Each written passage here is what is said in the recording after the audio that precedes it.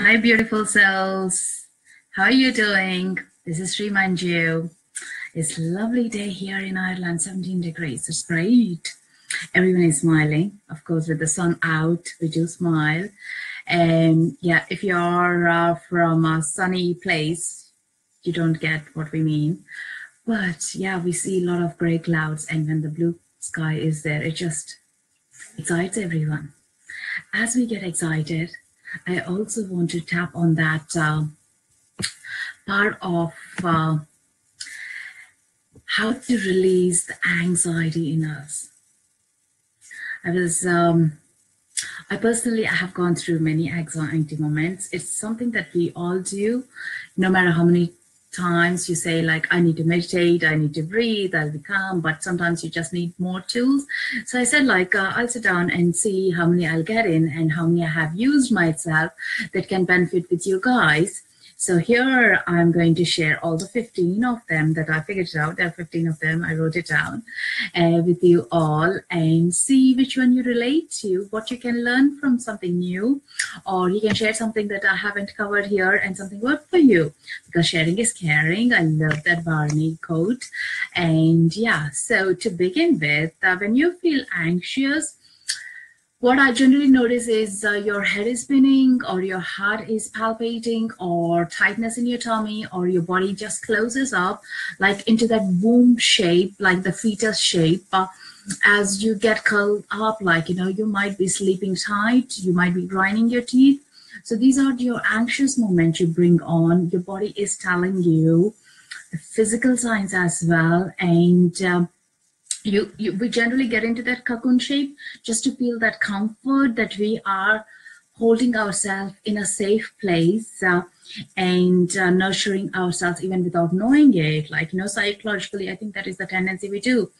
And we look for the comfort. So the comfort for me, if we look outside, it is very hard to find, but here we can always start a journey with ourselves, a comfort within ourselves, making a connection within your own inner guide.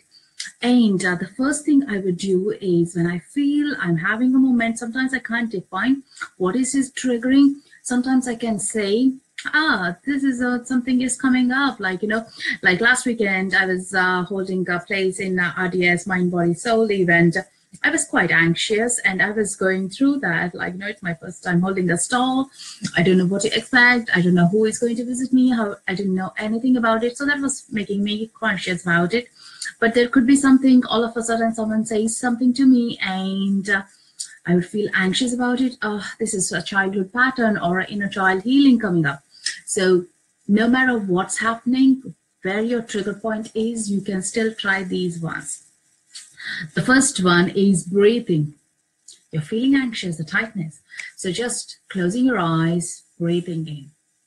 So try to breathe in with your mouth closed, just through your nose as well. So you are connecting to your nervous system, and it is just shrinking and slowing down. Like, I think it is called parasympathetic. Yeah, anyway, I won't try it. I just didn't remember the name. There, I'll type it in later. So just closing your mouth and breathing into your belly. Breathing out. You can open your eyes here. One more time. Breathing into your belly. Breathing out. That itself. Did you notice the voice change in me? Just one round of breathing. That does happen. That is so quick. So try to do at least 5 rounds of breathing before you make any action, before even you get out of your bed to have a shower. So you are starting your moment of that trigger point in a calm state. So breathing always. So there are many other breathing techniques as well, but I'm recently finding this one to be more quicker and coming completely into my awareness of my body. So the other one is to have a connection to your body. So the second one, so your body is telling you, so being aware of it, what is that? Where is your aches? Where is your pains? Where is your anxious center? Which is your most easily communicated spot in your body? That is something that you need to hold it up, like, because that can be quite often that it, like, yeah. The other one is vitamin M, which is meditation. I just love that. Like, you know, you can visualize yourself to be on a fluffy cloud. If I do this with the kids, it will be on a fluffy candy floss or into Candyland. It could be or to the beach or playground, or yourself into magical forest. Like, yeah, if you are into fairies, connecting the fairies or angels, it can be anything, whichever you're comfortable with. Like, you know, I wouldn't say like go onto the train if you're not comfortable getting on the train. So do pick a meditation or a visualization that you are really comfortable about. You know, I would even have that the timer one, the sand one, where you can just watch it, and that is itself a meditation. So it can be very simple. Or if it is raining, which happens more in Ireland, I do watch the rain splashing on the windows, and that is quite meditating for me. So do pick which is resonating to you. And again, start with only 5 minutes of meditation, but hold to that every single day to do it. So you are pulling yourself, your muscles to be stronger on the vitamin M. So it is there for you when you need the resource in that dip moment when you really need, oh, today I need something more. So you're already building up your reservoir there, yeah, the energy reservoir. So the other one is self-care. I love about this. Like, yeah, I know some of them may not agree. Like, how can I get self-care? I don't have time. But hey, when you don't have time for yourself, you have got no time for anyone, or no one has got time for you. So the priority is about you, the self-care. Again, self-care need not be a weekend away on a big holiday or a cruise. It can be simple as getting into the nature, going into the beach or into the park or in your own home, your favorite spot, just winding down yourself with a cup of coffee or a tea. Herbal tea is what I recommend generally for the anxious moments, and just connecting with yourself, or getting your nails done, like, you know, and if you feel like you want to put your lipstick on, just do it. That little self-care need not cost you so much. Or get a book and read 30 minutes. Just be with a book that you like it. So that is the other thing that you can do as well. Again, it's all the practices. See which one you relate to. It also helps you to distract from what that moment is bringing you on, that you want to work on as well. When you're self-caring, you are getting the power back into yourself. You are your own priority. None of your thoughts or none of the situation are the priority. So you are owning to yourself. So the fourth one is clutter-free. When I say clutter-free, I mean both the head and also the space as well that you're in. Generally, if the space, the physical space is cluttered, so as it replicates into our emotions as well. Somewhere down, we are just putting more and more stuff and not dealing with it. And so as physically as well, we are. Think about it. Is your bedroom your living room? Living room is the one I would focus on if we feel anxious, because it is, again, your solar plexus chakra in your living room. And do you want to cleanse it? Do you want to make it more spacious? Do you want to take away and put it in the recycle bin, or give for a charity that makes you feel good about it as well?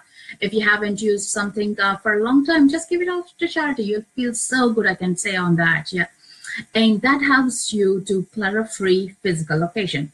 And start with something small, not the whole room, just by a cupboard, because it is quite tiring as well.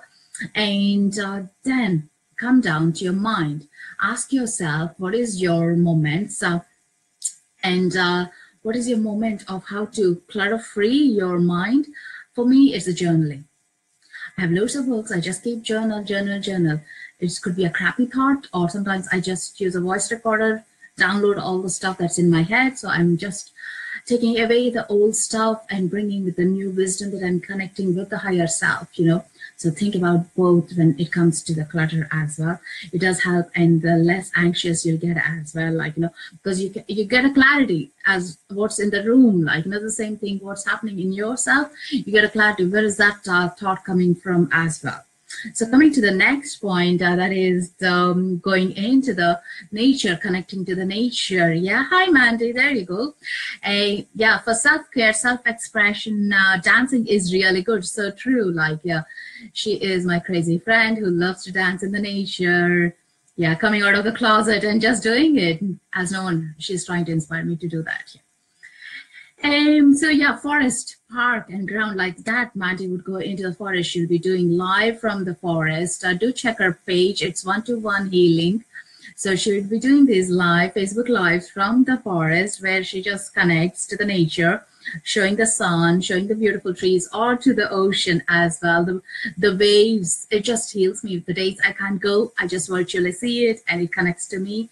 And that it's again a fraction of change in your environment will help you to get your healing much easier, much deeper out as well. Like, you know, definitely a change in situation is so needed. Like, you know, even if you can't get out of your house, just into your balcony or into your back garden or to the front park or around the estate, like, you know, it's just like step out of the situation where you are in, or do ask for help, someone that you trust to help you to get out of the place where you are in. In my case, I would often ask my husband if he sees me, I'm under the duvet, not good sign, gets me out, like saying like there's a beautiful sunrise or sunset, like let's go out for a drive, even because he knows I'm not great at walk. So that helps me to change. When I'm back into the house, I'm totally in a different zone. So definitely try that out. Yeah.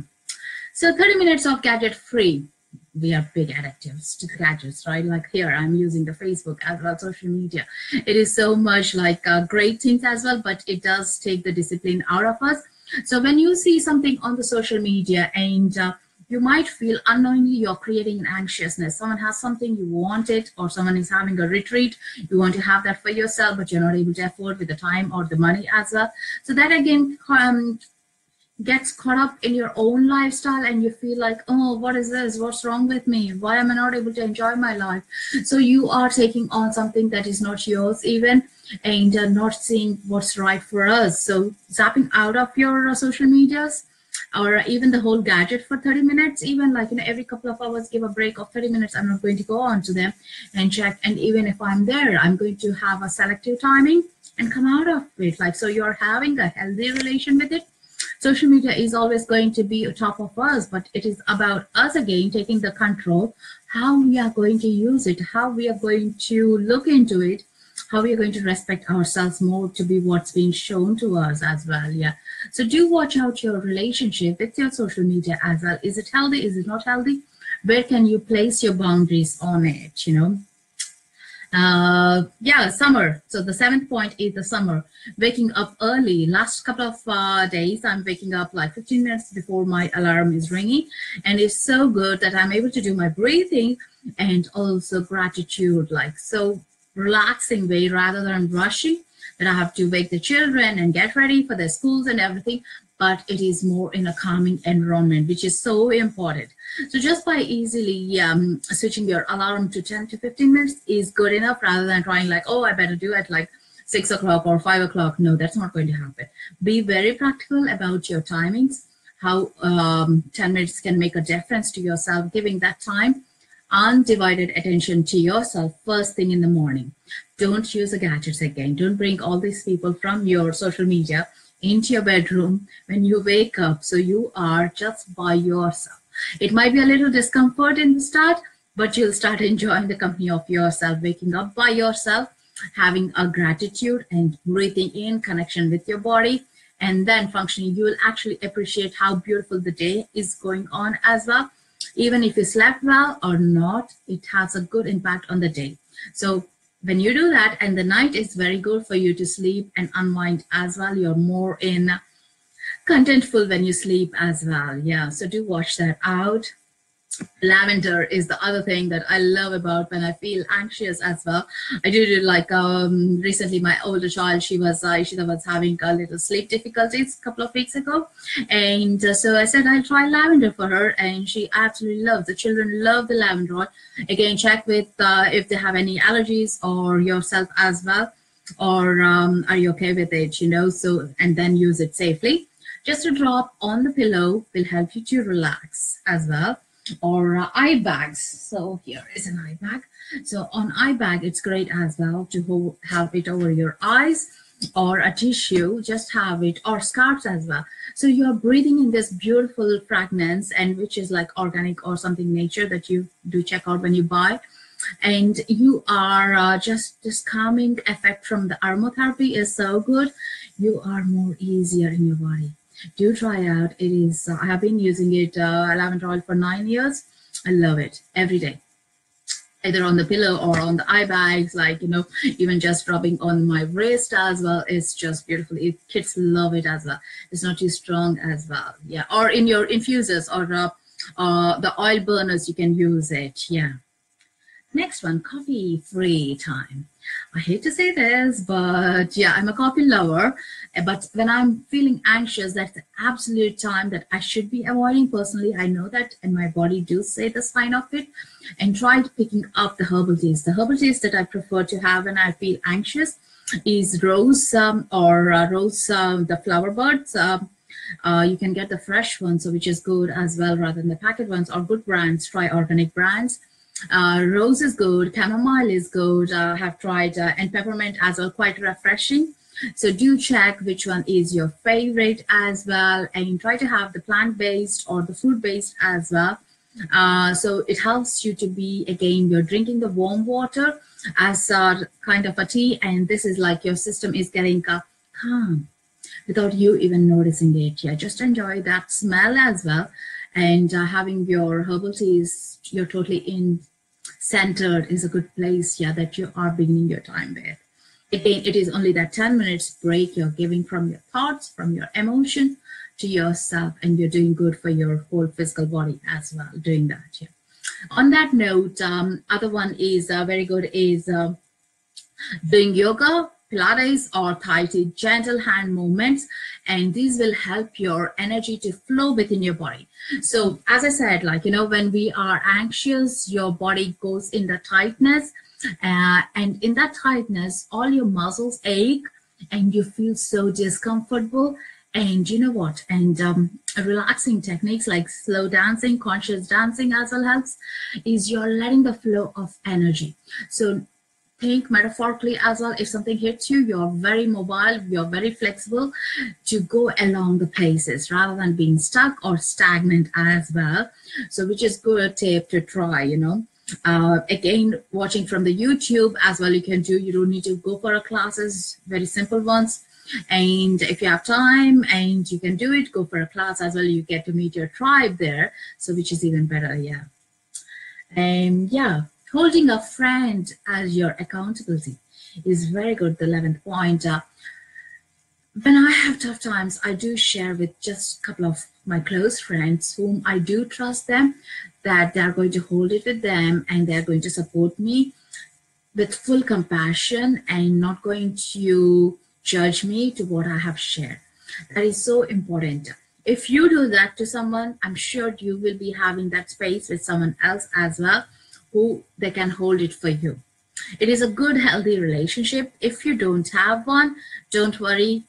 I say, ask the universe, it'll provide you, you know. And when that emotion kicks in, think about who is the right person that you can share with. And do share with it, don't hold it for yourself. And it helps in like just letting it out. It could be a rant, it could be emotion you're sharing, and just let it flow. And you'll feel so good afterwards. And someone could give a very good wisdom or a different point of thinking that you wouldn't have thought about it even. And why not? And having a good time with a good friend is never minus point, isn't it? It is great. You're recharging your soul in a good company as well. And this is where it is very important to hold our space with our tribe as well. You know whom to reach out quickly. Relaxing the body, yeah. Accept. 12th point, accept you're anxious. Most of the time, I was in denial that I was anxious, or I need to work on it, or perfectly fine, I'm coping, I'm okay, is the things that I would say to myself. But like one day I realized, no, crap, I'm not even able to get out of the bed. I'm not even able to get to the shower. I'm just not able to even think what I should be doing. I'm not able to get the energy or the focus. So it's the time I agree to myself, I need help. And that is the biggest thing, the awakening that will happen when you say to yourself you need help, and the help comes on the way.